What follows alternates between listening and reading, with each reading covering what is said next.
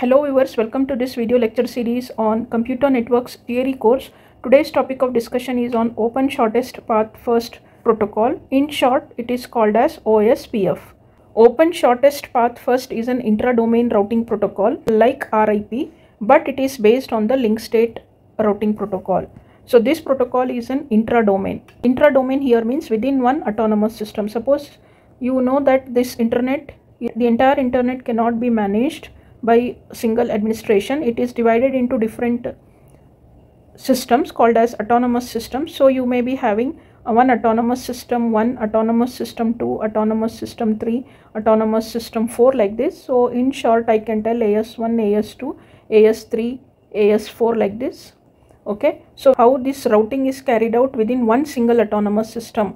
So if any protocol is carrying out the routing process for a single autonomous system, or any routing protocol which is carrying out the routing process within one autonomous system, we call that as an intra-domain routing protocol. If a routing protocol is also taking care of routing across two autonomous systems, like in between AS1 and AS2 also, if the packet has to be sent across these two autonomous systems, if routing information has to be carried out, we call that as inter-domain routing protocol.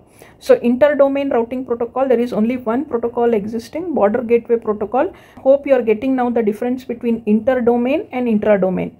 Okay, intra-domain is within one autonomous system, how the routing takes place. Okay, which protocol is used here in order to carry out the routing between all the routers in one single autonomous system.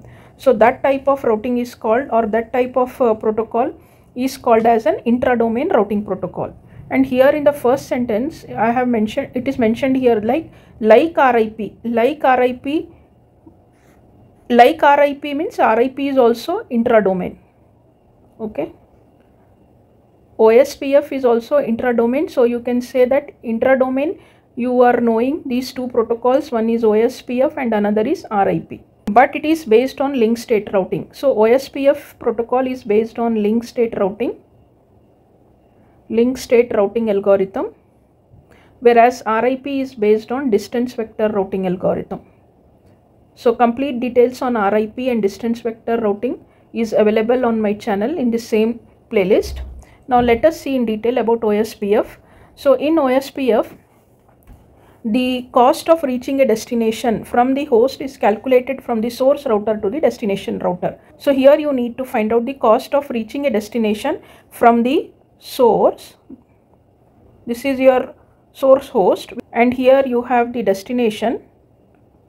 Okay, this is your destination. This destination host is present in this network N4. You can check here, the source host is present in the network N1 and the destination host is present in the network N4. So here the OSPF needs to find out what is the cost from the source to the destination. So from the source to the destination, you can check here, you have these three routers R1, R2 and R3. If you are taking from R3 only, the total cost to reach the destination from R3 is how much? It is mentioned as 4 here. 4 is because the cost of this network is 4. Now how to compute the cost for the network? In OSPF, the cost for any network is based on the throughput, it is based on the round trip time or reliability or hop count. So all these 4 parameters can be considered here in order to compute the cost for a network. But whereas in RIP, if you have seen, we were only considering what? The hop count, right? But in OSPF, here the cost can be what? It is based on the throughput, round trip time, reliability, hop count. So based on that, the number is assigned here. For the network N4, the cost mentioned is 4 here. For the network N3, the cost mentioned is 3. For the network N2, it is mentioned as 5. For the network N1, it is mentioned as 4. So these are the costs that are mentioned. So if the router R3 wants to reach the destination network, the cost is how much? 4. Whereas if the router R2 wants to reach the destination network, then it has to go via first network N3, which is having a cost of 3, and then it will reach the destination network, which is having a cost of 4. So 3 plus 4, 7. Next, if the router R1, okay, if it wants to reach the destination network, then first it has to go via this router R2. Okay, to reach R2, the network cost is 5, that is the link. On this link, what is the cost mentioned? It is 5. Then from R2 to R3 it is 3, and from R3 to destination network, the destination network is having a cost of 4. So 5 plus 3 plus 4, how much it is? 12. This is what is the total cost. So the same logic whatever I explained here, I can show you here in the forwarding table. So we are constructing here the forwarding table for R1, forwarding table for R2, and forwarding table for R3. What will be the entries in the table R1? R1 is what? R1 is here. Let me just erase, and you can check here. R1 is here. R1 is connected to network N1, N2. So that means whenever you are constructing the forwarding table, first you need to write all the networks that are present in this scenario. We have N1, N2, N3, N4. So all 4 entries we have made ready. Now for R1, you are constructing the table for R1. R1, if you check, it can reach network N1 here. Okay, it is directly connected. N2 is also directly connected. That's why the next router you are writing it as dash dash. Whereas the cost to reach N1 is how much? 4. The cost to reach N2 is how much? 5. So that you have mentioned.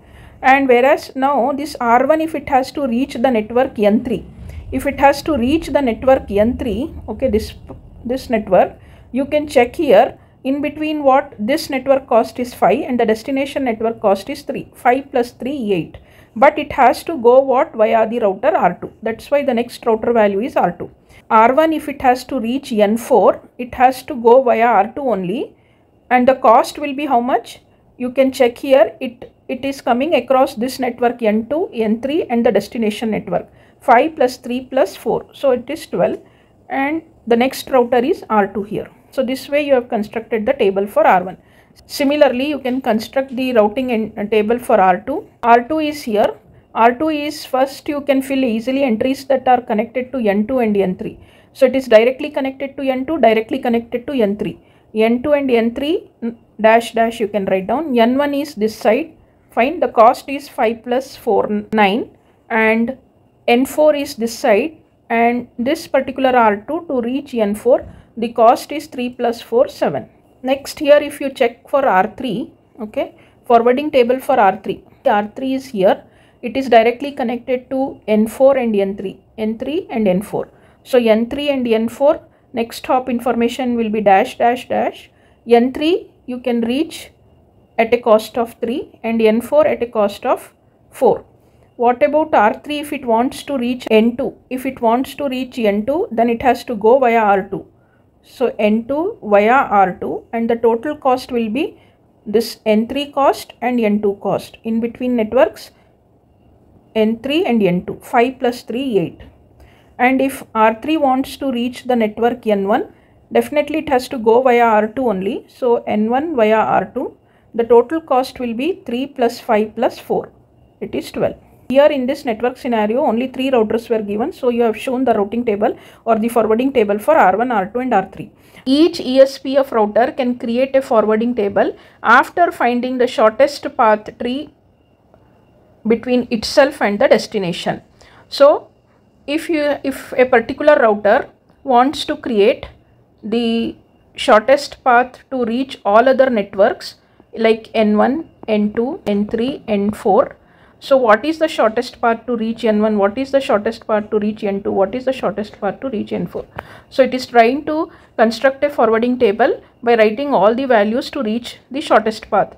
And to write the forwarding table, it has to create the shortest path tree.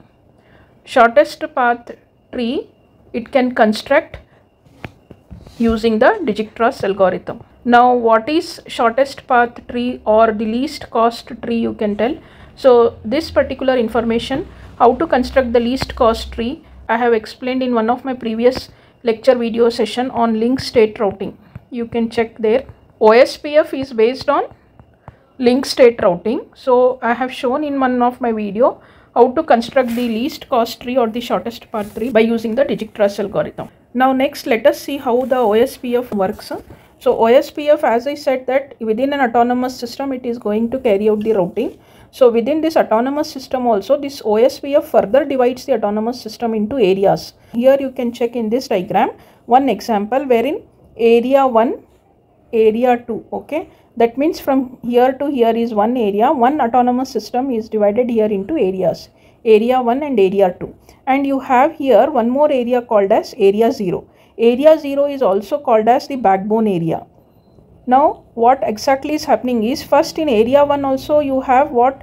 The routers, the networks and the host. Area 2 also you have what? The routers, the networks and the host. So every area is having routers, networks and host. Now in every area there is one special router identified, and that router is called as area border router.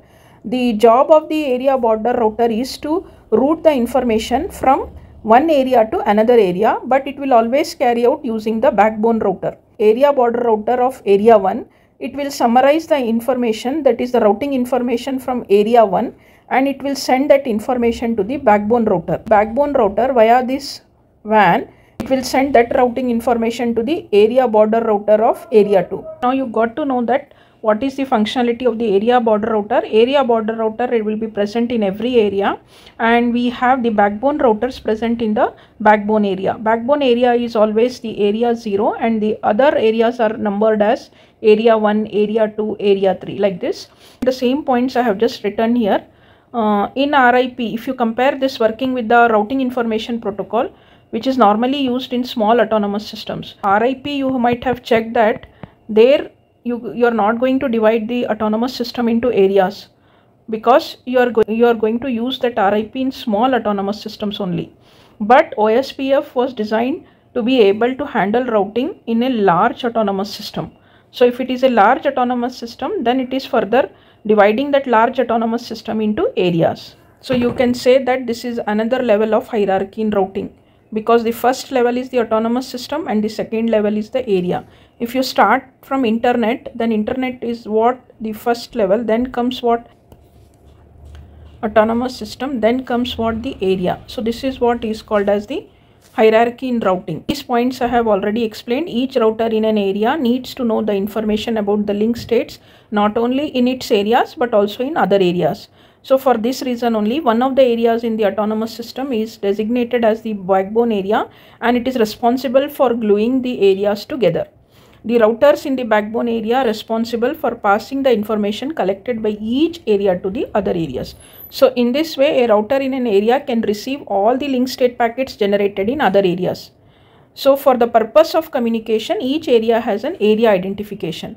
The area identification of the backbone area is 0. So in this session, I have shown you how the forwarding tables of OSPF gets constructed and the functioning of the OSPF. Hope you find this information useful. Please like, share and subscribe to my channel. Thank you. Bye bye and take care.